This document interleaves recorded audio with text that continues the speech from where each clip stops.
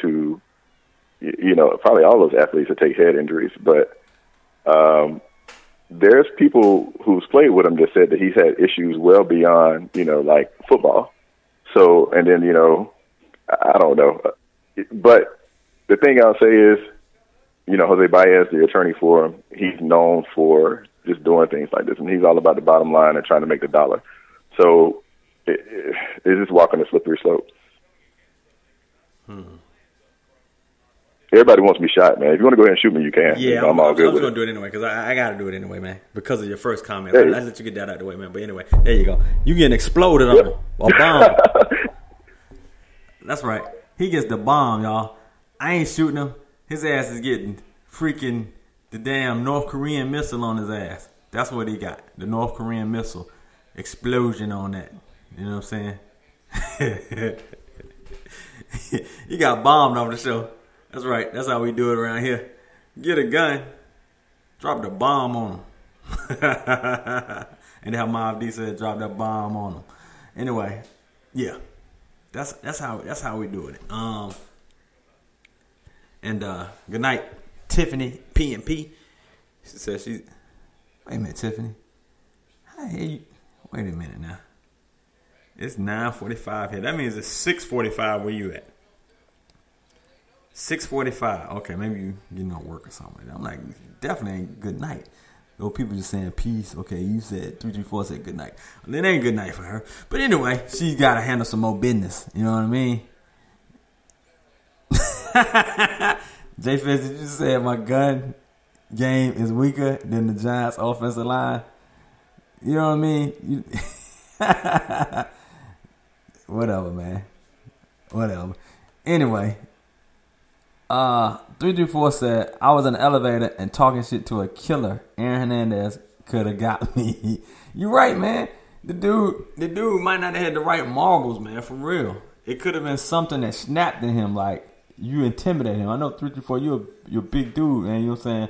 You about Aaron Hernandez size up in there. You know what I'm saying? You all up in his atmosphere. So he could have been a little intimidated by you and shit. Like, oh, dude made me snap because he looked at me crazy. You know what I mean? So it's a possibility. It's a possibility that it could have happened at that time, but it didn't.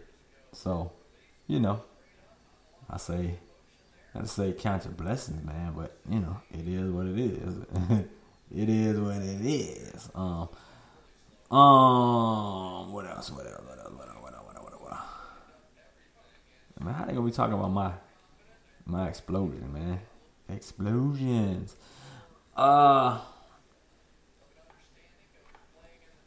Let's see. They first said I use a slingshot. Hey, whatever, man. That's them bombs out there, man. I be dropping bombs on them, man. I dropped them bombs on them.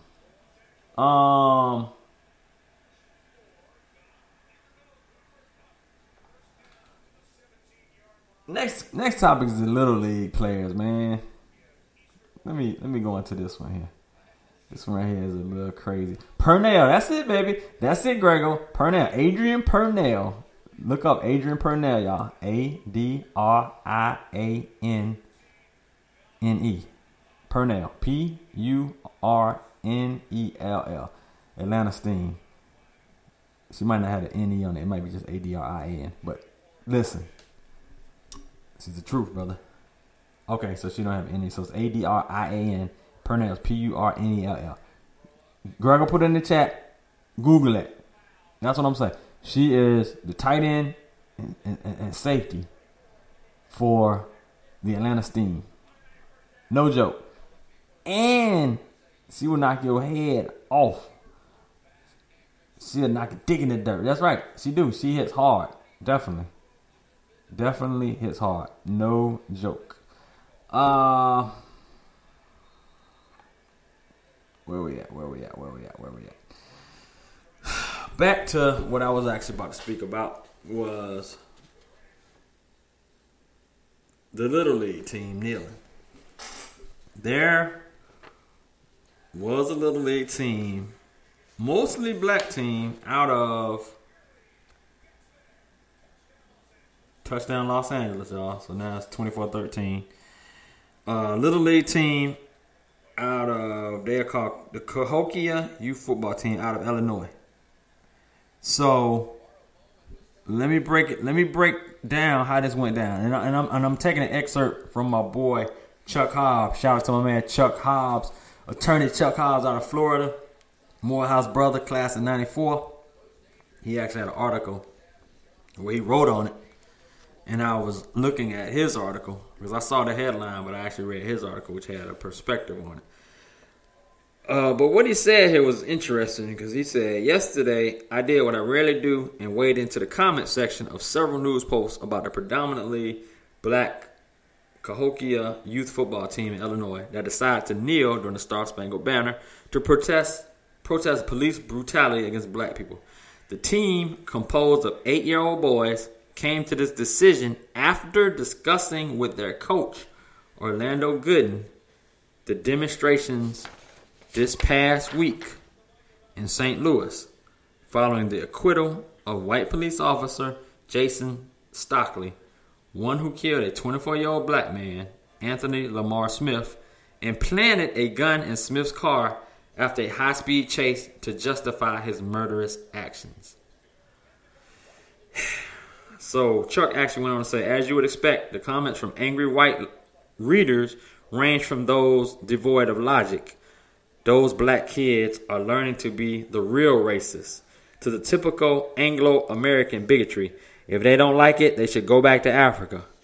Or I bet they have no daddies to teach them any better. Or future felons. To the standard keyboard patriot chatter, the coach is teaching them to hate America. So that's what I got from a man, Chuck Hobbs. These... Y'all know I went over the edge last week. I actually took it high level, high strung. And I could do it again at any point in time. But I'm going to keep it even keel here because I can discuss this without turning it up a notch. So I'm going to try my best to without going there. These kids exercised their right, just like Colin Kaepernick, their right to kneel during the Star Spangled Banner based upon some inequalities being shown in the judicial system, based upon some prejudices shown in the police department, in the judicial system, and based upon some irrational actions, based upon some old police utilization, based upon a damn problem that we got in this country. Police need training on how to deal with situations here. Police need to be held accountable for their actions and not being dismissed, hands patted, hands being smacked for a situation where they need to serve some time as a murderer. It doesn't make sense. So anyway, I said I wasn't going high strong. These kids kneeled because they saw an issue with the verdict in St. Louis, another Midwest city in the state of Missouri, which is near Illinois. But they saw issues and they voiced their opinion, and they decided to silently protest by kneeling for the national anthem. But yet, our high and mighty Americans who decide to comment on the internet, because it is the internet, and anybody can say whatever they want to. So yes, free speech. But the comments of saying future felons, because they are exercising the right, future felons, go back to Africa. They probably don't have any fathers at home. Seriously? Is that where we're going to? Is that the type of rhetoric and ill-timed, ill-mannered discussions that you would have on a story about some little league football players, some kids. You had the nerves to say future felons about some kids. About some kids. That doesn't make any sense at all. This country is going to hell in a handbasket. It makes no sense. If you look at any story that has anything to do with something where we are in protest or we're in opposition of an outcome and we have something to say, and you look at the comments, it's always something so polarizingly racial in it. And we are coons, we deserve this, go look at you monkeys, something about Obama, you know what I'm saying, the regular rhetoric. It's almost funny as hell. It's sad because it angers me, but it's funny as hell, the audacity of you putting that crazy comment in the comment sections of a story, which is ill-timed, ill-willed, ill-mannered, ill-advised, just ill. It doesn't make any sense for you to have called these kids out of their name. For you to assume that these kids don't have a father at home because they are protesting. It doesn't make any sense. Let me see. My man 334 said something. He said, like I said before, us, yes, 334, I've seen he's a highly decorated guy, served in the military. He said, us that served in the military, if we did a piece of the shit the police do, they would try our ass. Yes. Doesn't make any sense. Does my man 334 who served in the military, does he feel that he is being disrespected by some kids kneeling to the anthem? Does he feel that way? 334. Look, the number's 447350602. The line is open, brother. Call if you desire. I don't know if you want to talk about it. If you do, I'd love to hear your opinion. What up, Big L? Another X-Squad affiliate who's up in the place. Shouts out to him. Number's 447350602. If you can call in 334. I would like to hear your point, being a military veteran like yourself. And Greg was saying, Kysii wants y'all to call in. I want whoever to call in. But I definitely want to talk to 334 about this topic here. Because of the fact that he's a military guy. He doesn't feel slighted. He doesn't feel slighted. Grego, you was appreciated until you put the spin on the story about the Patriots. He doesn't feel slighted. He may feel a certain way about lack of. No, I ain't even say that. Not even patriotism, because this country is fickle, and it's. He's done his time. He served his country. He did what he did, and he's out. So that's how it went down.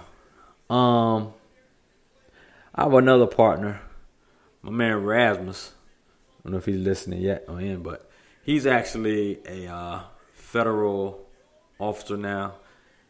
I think he's in something to do with the Federal Transportation Board.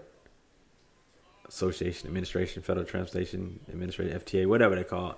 So he's a federal officer, but he also served time in the military. And last year we went to the Stews. Went to the Stews tailgate party on a Sunday. The national anthem was sung. He himself, he actually stood at attention as the anthem played. And that's just what he did because he's in the military. But even he has no problem with you protesting however you want to protest. That's just what he does. You know what I'm saying? Him being a former military guy. And that's his thought process on it. But he is not he ain't gonna